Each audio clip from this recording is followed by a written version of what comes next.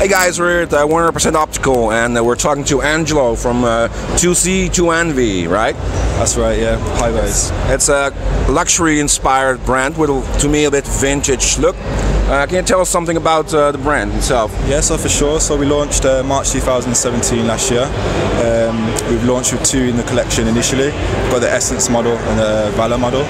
Everything's made in Japan, designed here in the UK by myself. Cool. Yeah. We use Japanese acetate.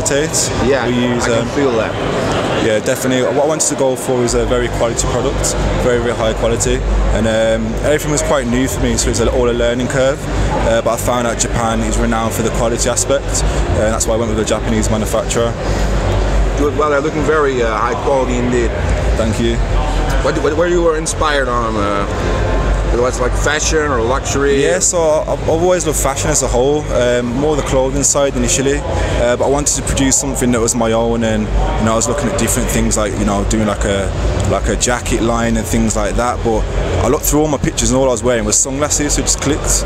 I need to do a sunglasses line, and I kind of just fell into it. I spent a lot of time in Italy with different Italian manufacturers, and then I ended up meeting a very good Japanese manufacturer, and they took to the brand straight away.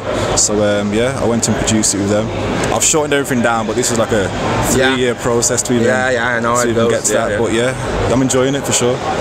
What popped out first, of course, was your nice designs, but also your logo. And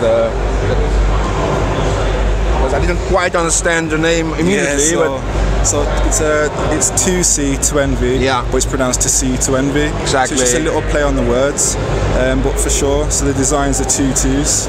Show it. It's the 2 2s. Oh yeah.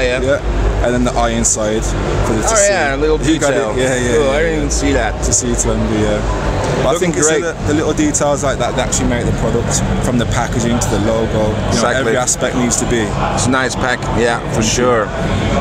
Looking great, Angelo. Thank you. Looking forward to see new designs maybe next year. And yeah, definitely. So we've got 12 models that should be coming out towards the end of 2018. Wow. Right. There's 4 over there in the prototype ones. But yeah, good things coming.